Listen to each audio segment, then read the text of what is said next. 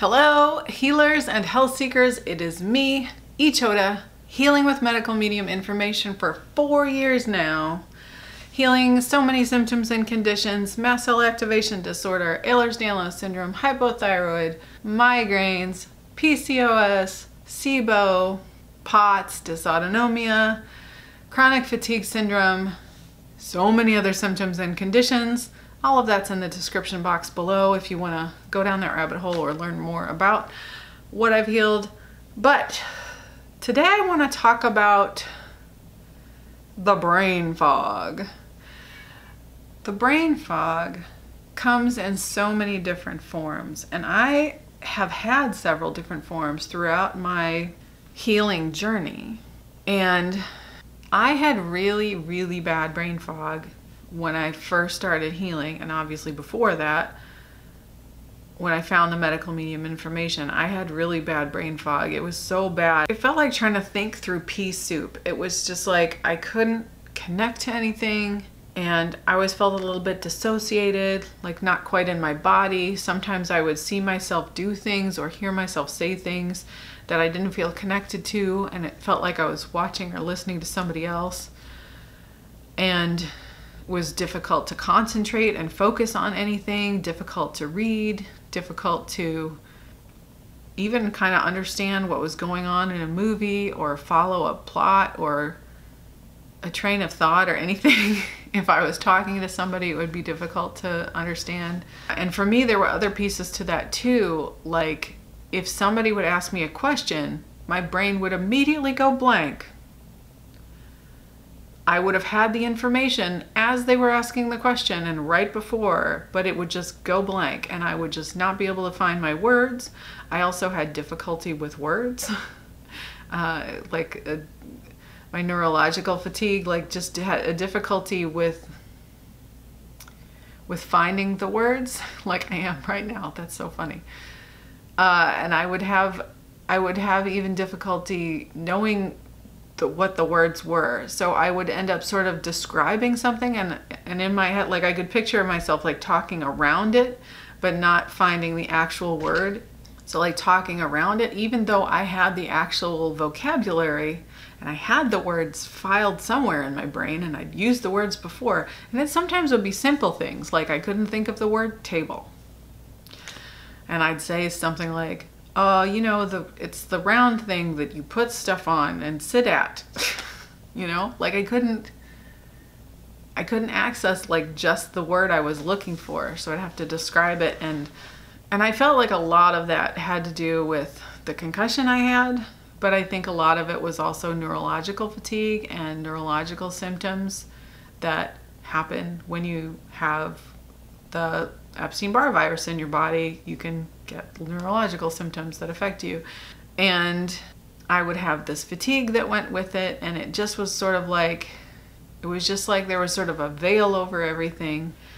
And drinking the celery juice, doing the heavy metal detox smoothie, eating the healing foods, taking out the foods that fed pathogens, starting to take supplements, all of those things impacted that brain fog greatly and helped a lot. I would say the most immediate help that I saw was from the celery juice.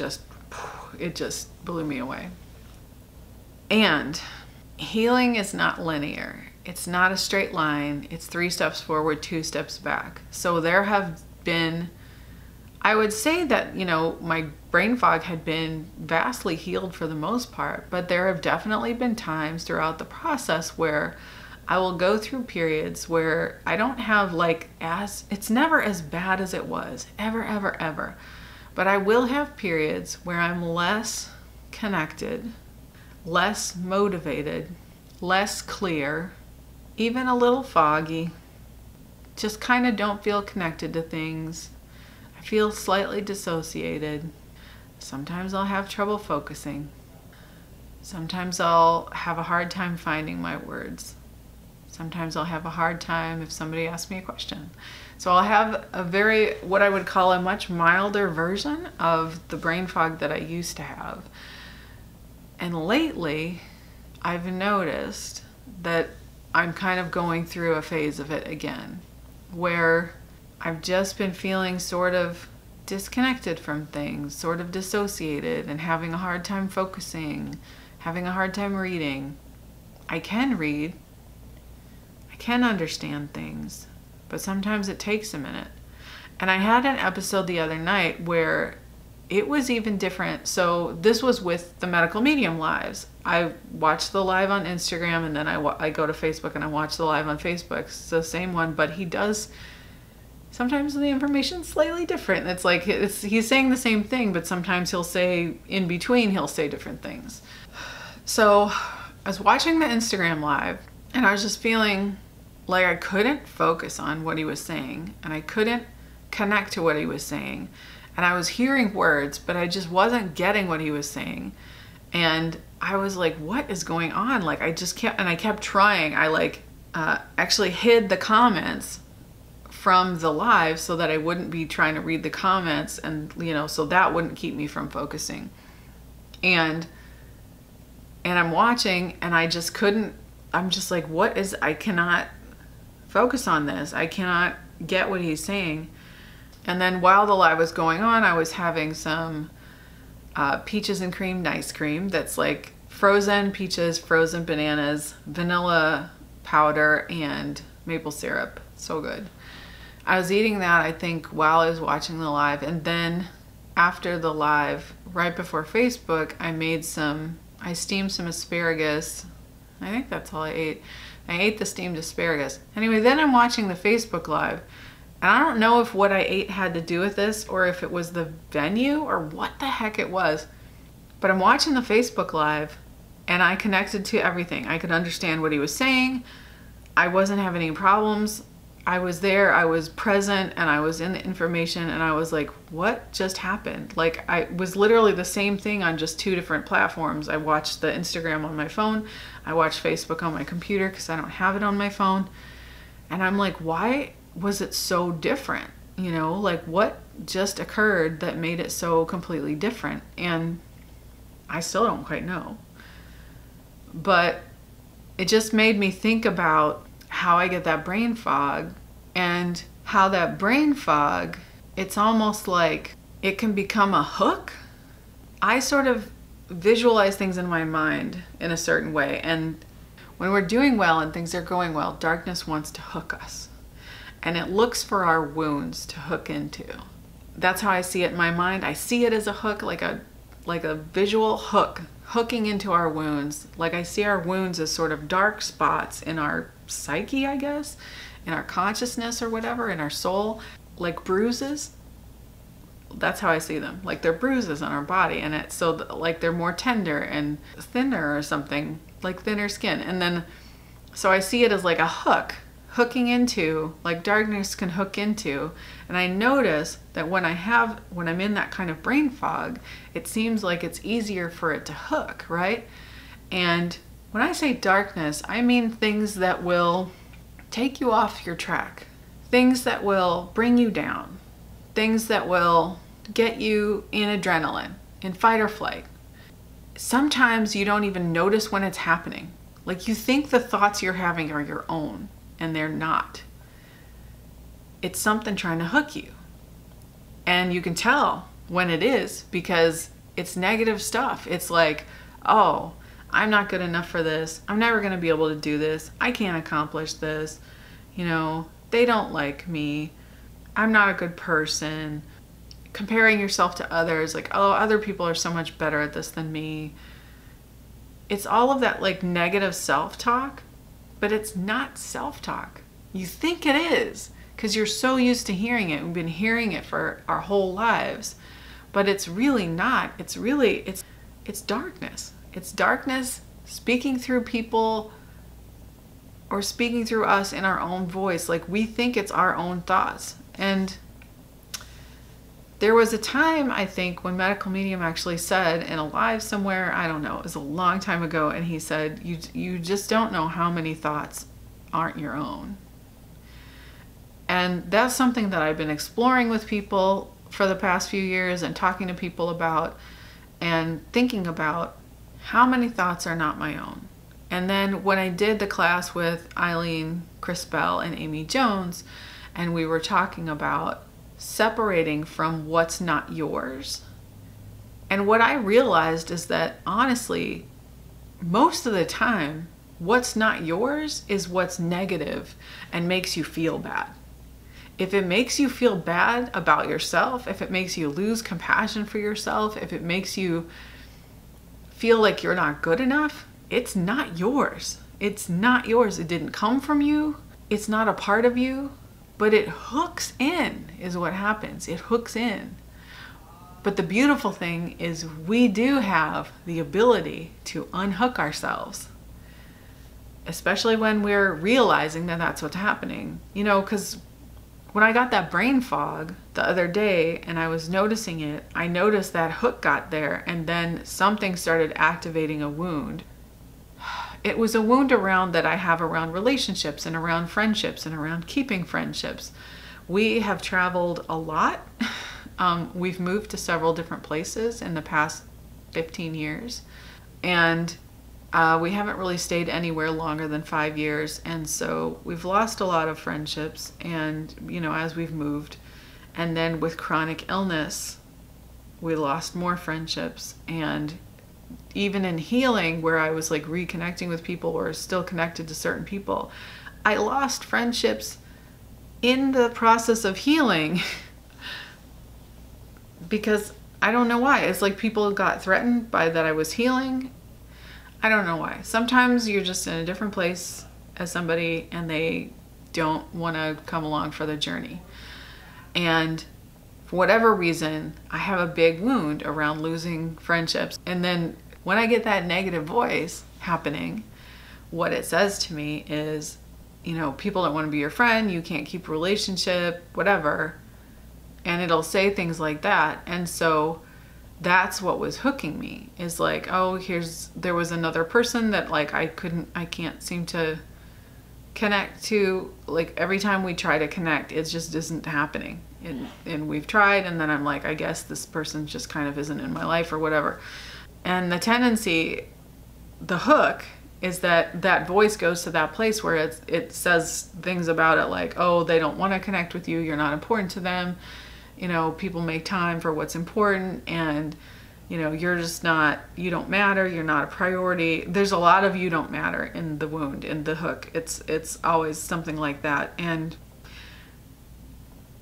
what I notice is, so I notice that start to happen, and I can either talk to somebody about it and process it out so that it'll stop, or I can even notice it for myself and say, it's the hook. I'm getting hooked. And when I think about I'm getting hooked, because I know that I'm getting hooked, because that's not coming from me. The who I really am, the light that I really am, the light that you really are, the light that we all are, that's not who created that negative voice in your head saying those things to you. And those thoughts aren't even really your thoughts. So those thoughts aren't really even my thoughts. They're just thoughts. Maybe I've heard somebody say them before. Maybe somebody said that stuff to me, and maybe at the time I bought into it. It doesn't mean it's true. So when I realized, oh, I'm getting hooked, I now can say, okay, what's going on? What am I being hooked about? And then it's like I can shift it and I can get out of it, because I realize, oh, this isn't mine. And then I can ask for help. So I can either talk to a friend, or I can call on the angels. I can pray. I could do emotion code. I could do breathing. I could go outside and I could be with my plants. I could breathe. I could listen to bird song. I could watch the bees. I could do something, which all of those are tools, you know, being in nature, bird song, bees, meditation, all that stuff is tools that Medical Medium has taught in all of his books and radio shows and blog posts and stuff like that. And I've noticed that all of that really helps me. It helps me shift out of it. And even noticing it helps me shift out of it. Even noticing, oh, is this mine? No, it's not mine. It's the hook. It's the hook. So I'm like, okay, I'm getting hooked. And this brain fog lately too has So I noticed like I was kind of having some soreness come back into my body, which I have not had in a really long time. I'm like, where is this coming from? How am I getting kind of sore and tight in my shoulders and my hips a little bit? I'm like, that's not, I don't usually experience that. Am I having a flare? And then I thought, wait a minute. I haven't taken my supplements in like a really, I've been really irregular about taking my supplements ever since I did the 369 cleanse, because you don't really need to take them for the advanced, and so I don't necessarily take them for the advanced. And then it's just kind of like I got out of the habit. It's like I lost my momentum somehow, and and I'm like, what happened? And again, with the brain fog and and being hooked, my tendency is to let that thoughts play in the background about like, oh, what's wrong with you? And that's what was going on with me, is I was feeling totally disconnected, kind of not present with anything, like sort of this fatigue, but kind of just more of a fog where it's like not motivated, and I didn't seem to be able to, it's like I could get the foods, but it was like all an effort, and I never quite knew what I was going to do, and I wasn't fully taking my supplements, and it was just like things were hard. I felt really overwhelmed, and I felt like I have too much to do, and I can't seem to get it done. But then when I think, I'm like, it's not really that much. I don't know why this is all feeling so overwhelming to me. And then it just would compound, and I would just kind of get down on myself, and I just kind of had this moment of clarity, and I was like, oh, wait, I haven't been taking my supplements. That might explain the soreness in my body, and it also actually might explain the brain fog, because usually I take Celery Force, and I also take magnesium glycinate and Neuromag, all that help, and vitamin C and L-lysine. Like I take all the things. And I've been taking my tinctures, but I haven't been taking the capsules. And I thought, I wonder if this has anything to do with why I'm getting this soreness in my body and why I've had a little bit more brain fog. Now, I do think that things have amped up and made the brain fog worse, but I think all the more reason for me to be taking all of my supplements. And it was interesting because it was just kind of like not in my control in a way. Like I just was sort of disconnected from it again. But once I realized, I'm like, there's the hook, there's the brain fog. I'm like, okay. And Medical Medium did do a live recently about the different kinds of brain fog that people might be experiencing lately. And he talked about Celery Force, and it's been really important for me. Maybe part of what's going on and also why I felt like I can't get back into a cleanse. Like maybe all of this is like, maybe I just really need to kind of focus on making sure I take my supplements every day, and also not getting hooked.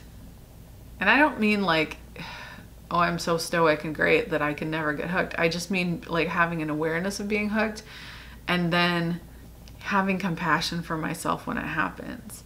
Because part of also what's been going on is I haven't been very compassionate to myself because I've been hooked.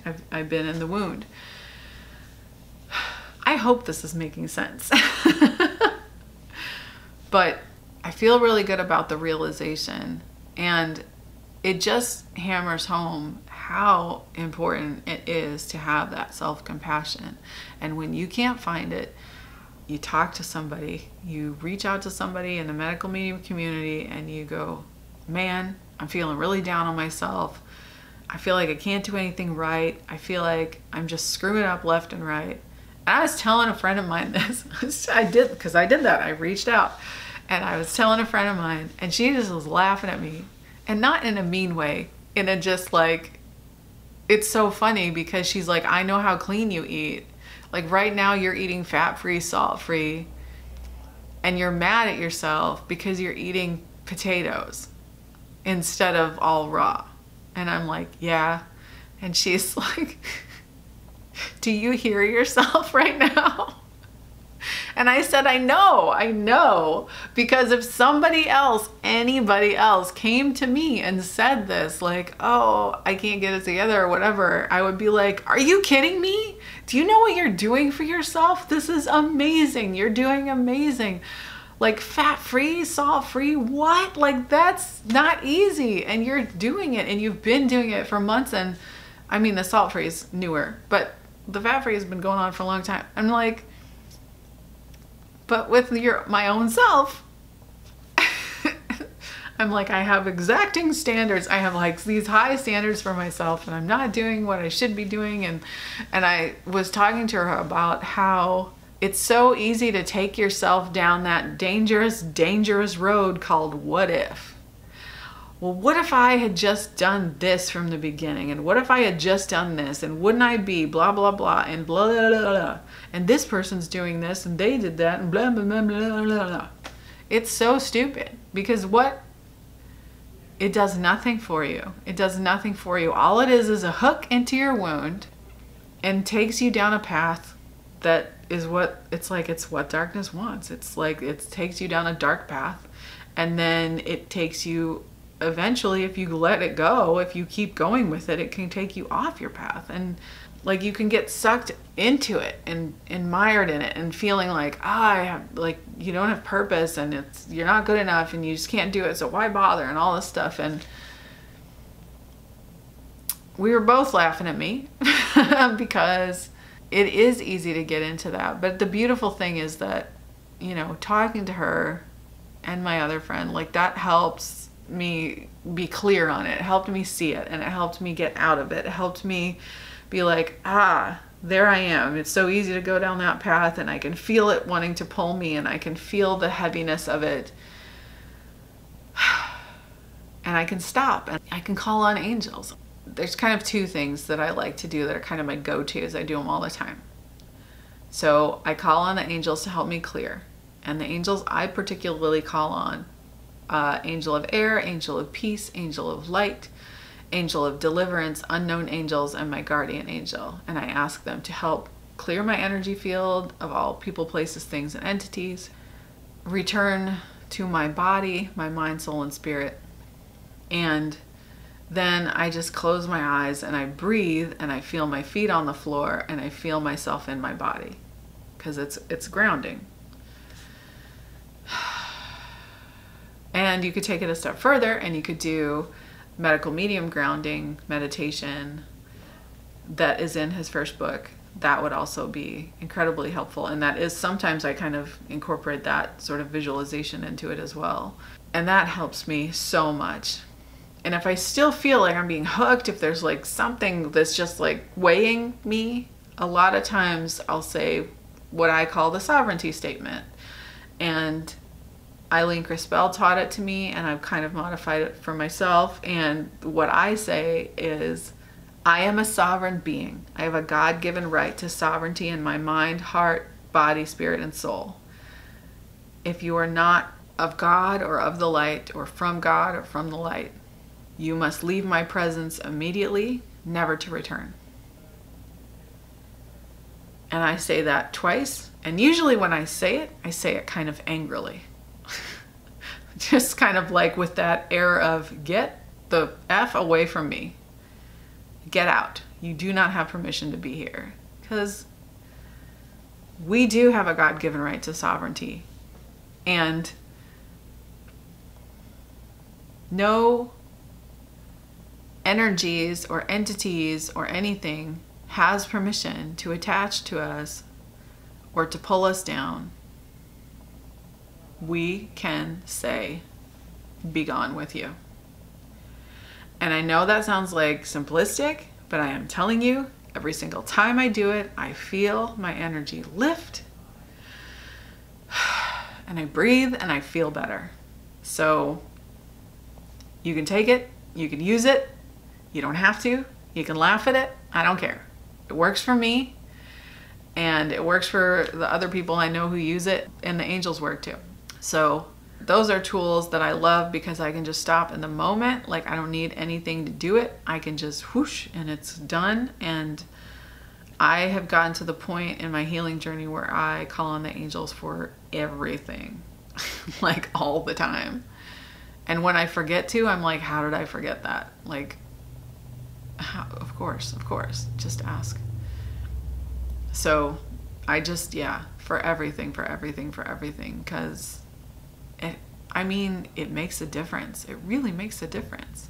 And we need that. We have a right to that. We have a right to sovereignty. We have a right to just be us without all the baggage and all the excess and all the wounds, all the open wounds. So I just wanted to share that because it was an experience I had recently and I felt like maybe somebody can relate to this.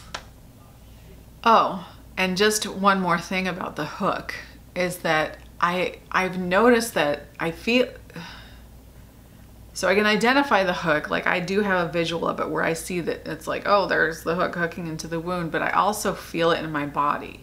And I can feel the adrenaline start to go when I'm in the hook, when I'm getting hooked.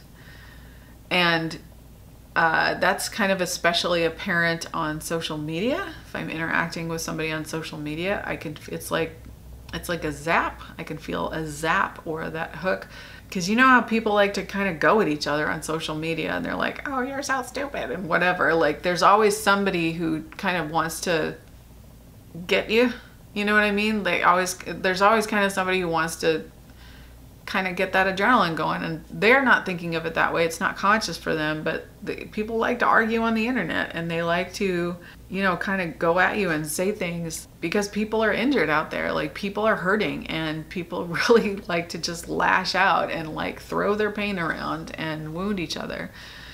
And again, it's not a conscious thing, but it happens. And so I will notice sometimes on the internet, like if I'm interacting with somebody and they'll say something and I'll feel like a zap. I'm like, oh, and I've learned to just, when I feel that in my body, disengage. It's time to walk away. And I don't have to go back at them, because before my instinct was always to react and fire back. Like, you're not going to come at me, I'm going to come at you. And that does not help anybody. It did not help me for sure. It would get my adrenaline going. And now if I feel the zap, I immediately disengage, do the clearing, ask the angels to clear my energy. I walk away, whatever. I'll put down the phone if I'm talking to somebody, you know, because we all have wounds, right? And it's really easy to inadvertently say something to somebody that will trigger their wound and will hook them. And then once they're